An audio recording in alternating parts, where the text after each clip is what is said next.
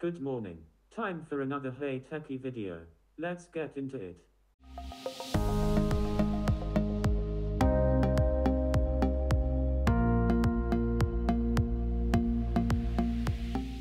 Hey, what is going on everyone? Welcome back to another HeyTechi video. My name is Stephen, and here on the channel we're interested with everything to do with the Apple smart home. That includes Apple's own smart home devices, as well as products that support Apple HomeKit and Siri Shortcuts. It's the last one of those three that we're going to be focusing on today in the first of a brand new series of walkthrough tutorials, talking about the best automations for your home. Having a smart home opens the door to an awful lot of opportunities. HomeKit is great for executing simple tasks, like turning on a series of lights on or off all at the same time. But what if we want to do something a little more complex? That's where Siri Shortcuts comes in. I've been saying it for a little while now, but in my opinion, Siri Shortcuts is one of the most underappreciated elements of the Apple smart home experience. And the reason for it is quite obvious. Siri Shortcuts requires some technical know-how to make it work, so it's a bit different from the rest of the experiences that you'll have had with Apple's software. However, in this series I'm going to approach some basic routines that you can do and build along with the video, and hopefully that will build up your confidence to go away and experiment with the Shortcuts app, and maybe even make some shortcuts yourselves. This video isn't intended for advanced shortcut users, and it may be a little bit basic for some of you watching, but you still might find something that you didn't know before anyway. In this video, I'm going to walk you through how to build your own Good Morning shortcut. First, we're going to set the entire routine to play through the HomePod Mini, and then it's going to read out a preset Good Morning message, as well as read the weather forecast and news headlines. The shortcut will then turn on the lights, and then conclude by turning on the radio. Now, if that sounds like the kind of thing that you're interested in, make sure you stay tuned.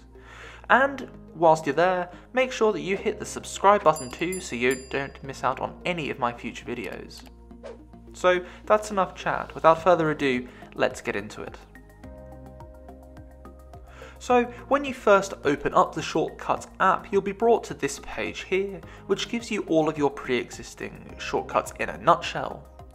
Now, if you don't have any shortcuts here because this is your first time using it, I recommend that you check out the gallery, which you can see on iPhone on the bottom right, and on iPad here you'll see is on the left, because there's a wide range of starter shortcuts made by Apple which will introduce you to how shortcuts work. They can be implemented really quickly, and a lot of them are very handy. For now though, we are interested in going to the Automations tab, which will allow you to set up a series of automations to let your smart home devices change or react under certain conditions. For example, I have a series of automations on my iPhone which changes my phone screen background every day to keep the look particularly looking fresh, and for others to change my Apple Watch face when I get to certain locations, like the airport or the gym. If you'd be interested in that kind of content as well, let me know in the comments down below, and I might make a video on how I've done that. So on the Automations tab then, if you click the plus in the top right hand corner if you're on iPhone, or top left if you're on iPad, you're going to be prompted with a new option to create a personal automation that works for you. You can also make home automations that work for everybody in the smart home, but for specific shortcuts like this, it's better to go with a personal automation. It's going to give you a lot more control. This will bring up a range of different conditions that you can choose when something is triggered. So, for example, you can choose that at a certain time of day, something happens. Since this is a good morning routine, we want to choose alarm here because we're waking up in the morning. Once you've done that, you're going to be prompted with two options to choose if the shortcut will be triggered when the alarm is snoozed or when it has stopped. Personally, I like snooze for this because it's the larger of the buttons on iPhone when you're waking up in the morning, and that means you're less likely to accidentally press stop rather than snooze. Under alarms, you should choose the wake up alarm if you use the sleep functionality in the Clock app. This isn't essential, and you can set this up to work with any alarm, but if you want to get the most out of your Apple products, including your Apple Watch, which can track your sleep, this is what I would recommend. Regular viewers of HeyTechi will know that I'm a huge fan of the Apple Watch, and I think it is an underestimated element of the smart home experience. So if you're interested in finding out why I think that, check out this video here. Once you've done that though, you can go ahead and click Next, which will bring you to the Actions page, which is unsurprisingly where all the action happens. The first thing we're going to do in this routine is make sure that everything is routed through our HomePod Mini, because the speakers are fantastic. By pressing the Add Action button, you'll be prompted with a series of different suggestions about what you want to add or to use. The first thing we're going to do here is type into the search bar AirPlay, and when you do so you can see that the Set Playback Destination comes up.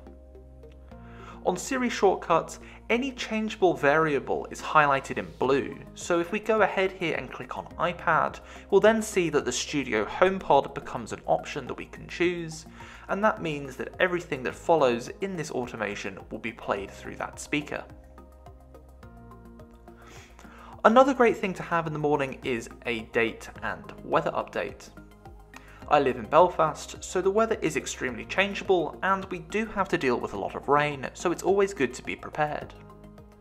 Again, if we add the next action in the sequence and type in weather, we can see that the weather app appears, but below there is also a series of actions to take advantage of as well.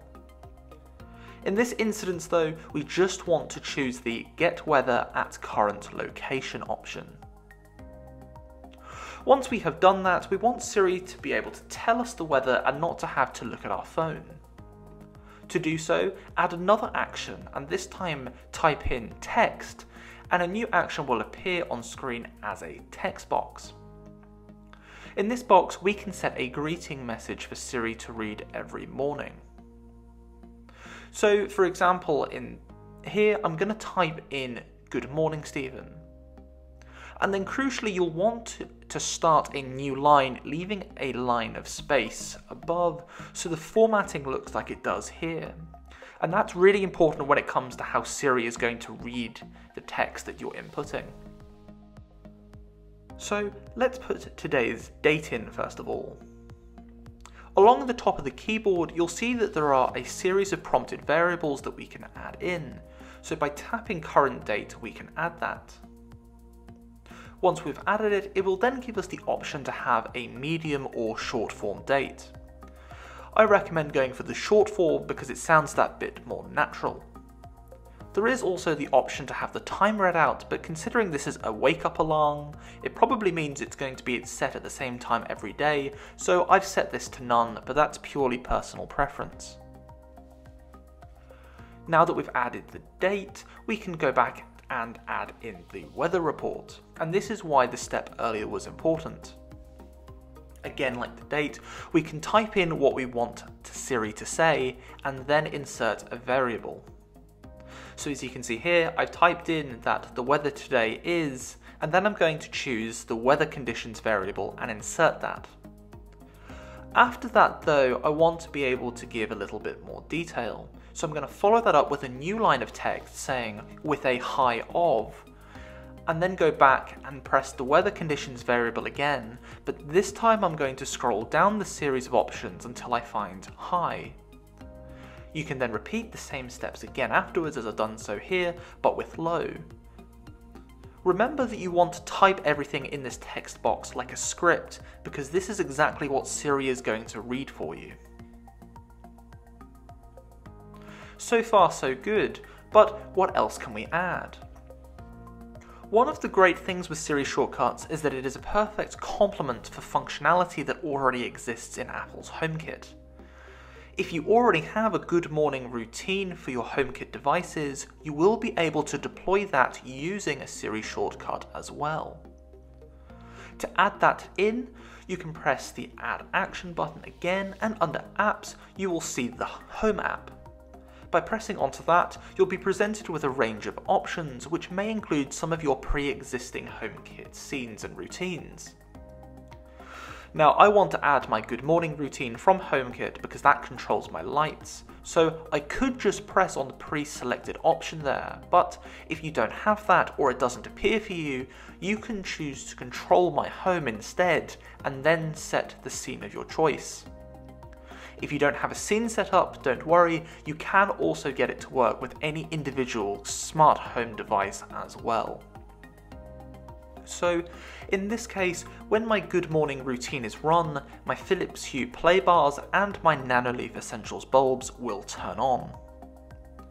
We've not got round to reviewing the Philips Hue play bars just yet, but we do have a video on the Nanoleaf's Essentials bulb, which I highly recommend. If you're interested in that, you can find a link to that video in the description below. I like to use both of these products because they support HomeKit adaptive lighting, or circadian lighting, which means that the LEDs adjust the warmth of themselves to match the time of day, which is great for waking up in the morning too. Before we look at how to implement the next feature, we need to prompt Siri to read the text note. Again, by going back and pressing the plus, this time we want to choose Documents and scroll down until you find the Speak Text option. Once you've inserted that, you'll see that a little thread then connects the last few actions all together, so you know it's worked successfully. If you want to test that everything is working okay, you can always press the little play button in the bottom right hand corner at any time to test that your script is working. Okay, so next we want Siri to read us the headlines of major news stories in the morning.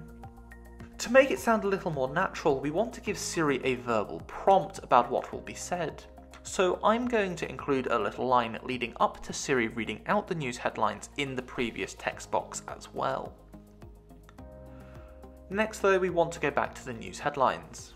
Now unfortunately, there's no way to do this with certain apps, and unfortunately for me, the BBC does not support integration with Siri Shortcuts.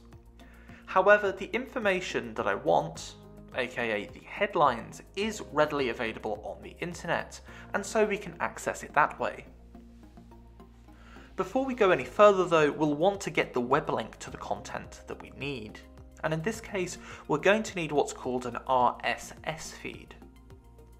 RSS is pretty old technology. It actually originates from the 1990s, and you might even recognise this little symbol from old web pages.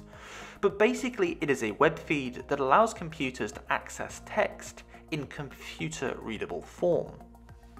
Most news agencies will still have these, so a quick search on Google will allow you to find what you're looking for. On the BBC, for example, they have an entire page dedicated to these feeds, which makes it much easier for us. Once you've found the link that you want, copy and we'll paste it back in the Shortcuts app.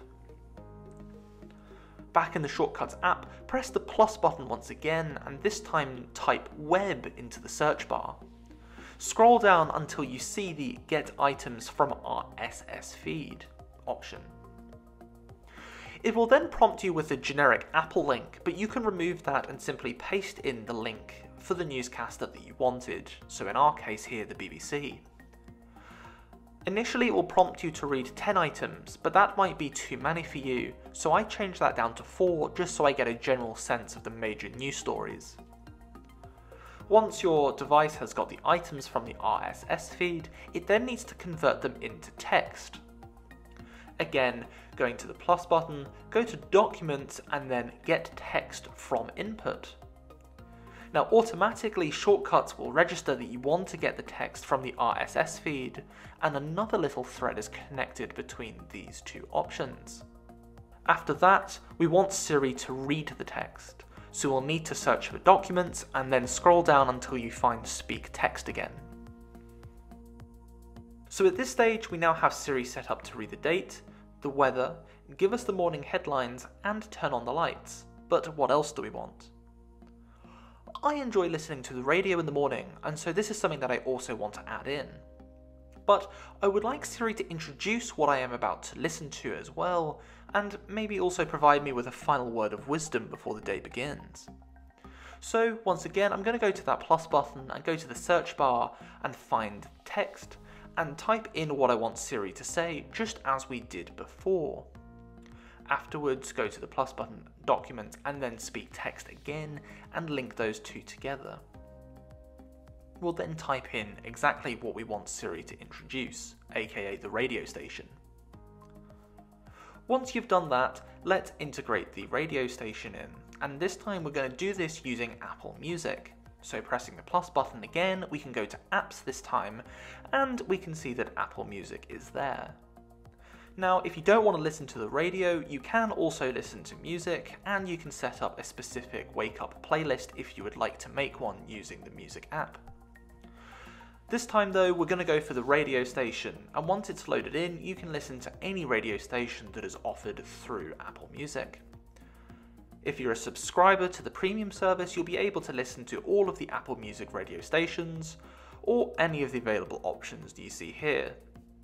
I personally fancy a little bit more political discussion in the morning, so I'm going to choose LBC. And once you've done those steps, try hitting the play button to make sure that everything works okay. If you followed all the steps so far, your automation should now be looking pretty good, but it might feel a little fast. In order to make the process feel a little less rushed, it's important to add pauses in during the script. By pressing the plus button and then going to add another action, go to scripting and scroll down until you see the option wait. This will allow you to insert pauses measured in seconds, and that will make it seem a little bit more natural when the routine is played. So in this project, I recommend going back and inserting a scripted pause after Siri has read the weather update. By inserting a 1-second break, it will make the process feel that bit more natural. Now, since we haven't put them in during the process, we can now go back and add them. Once you've added the pause in, press and hold on the bubble in the script, and you'll be able to rearrange that the order is in which the actions are executed. This is really handy because it means if you make a mistake, you can simply swap the order in which things occur in the process. Okay then, so time for the moment of truth. Does it all work? If you've done everything right, it should sound something like this.